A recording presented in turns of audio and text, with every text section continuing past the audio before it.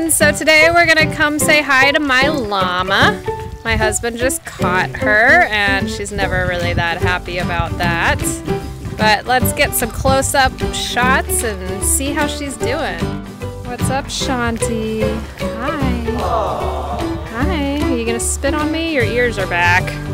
Whenever her ears are back, it makes me a little nervous she's gonna spit on me. She's really wet. We just hosed her down on this hot day.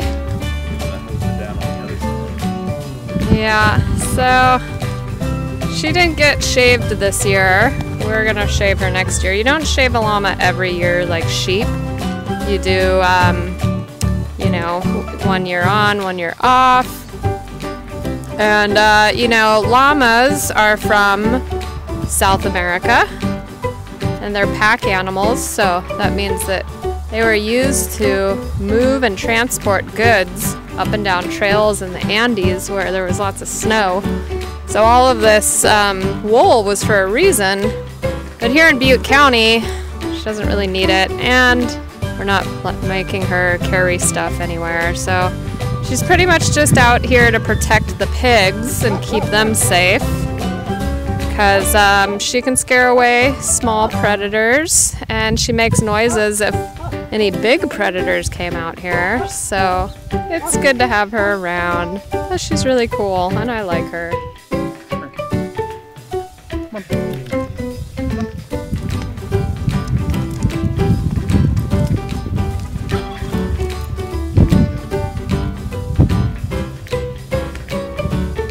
Okay, there's Barry trying to see what's going on here. He wants to be out here with us. And my husband's gonna hose her down on the other side. So this is a fun farm task to do. Hosing down our llama. Do you guys have any pets at home you've been bathing, or maybe you hose down your dog to keep him cool in the hot summer? Our dogs, one of our dogs loves to go swimming, but these little dogs here do not like to go swimming, huh, Barry? What's up, Barry?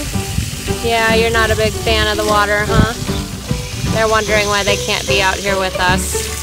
Because there's a fence, and we don't want the llama to kick or hit them or step on them.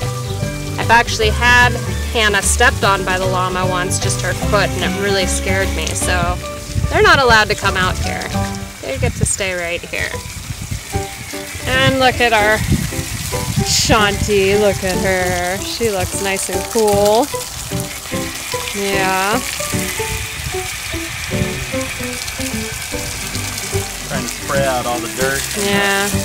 Grass and stuff. So we really didn't know anything about llamas when we got her. We just started reading up on it. But, you know, llamas are a lot like sheep, where they eat grass, and we feed her the same food that we feed the sheep, and her toenails need trimmed once a year. So next year when she gets a haircut, we'll have her nails trimmed as well. We had her nails trimmed this year too. Oh, we did? Yeah. The man came to. Oh, cool. He threw a big fit about it. He was super dramatic. Really? Yeah. Did he have to tie her up? He tied her up to a post and she threw herself on the ground. Oh, funny. I wish I had seen that. Next time. So much funny as we thought she was going to choke herself. Oh, really? It was like that? Yeah. Oh, boy. I had to physically pick her up to get her to stand up. Jeez. Stop being so dramatic about it. Yeah. Well, she doesn't like to get her nails trimmed. Oh. Get a good mop. Yeah. She looks kind of funny when she's all wet. She looks smaller.